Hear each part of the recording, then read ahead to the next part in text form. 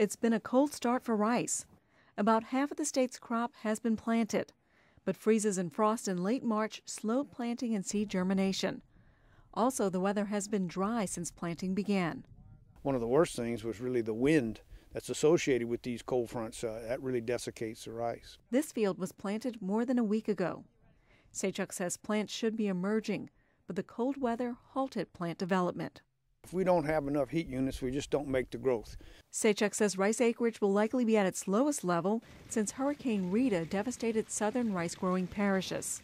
The state typically has around 450,000 to 500,000 acres. Sachuk estimates acreage will be below 400,000 this year. Weak prices for rice with strong prices in other commodities are to blame for the decline in acreage. In Evangeline Parish, many rice farmers also produce crawfish in the same fields. Many farmers will likely leave these fields in crawfish and not plant rice in them. They will drain those very, very late this year because the price is pretty good.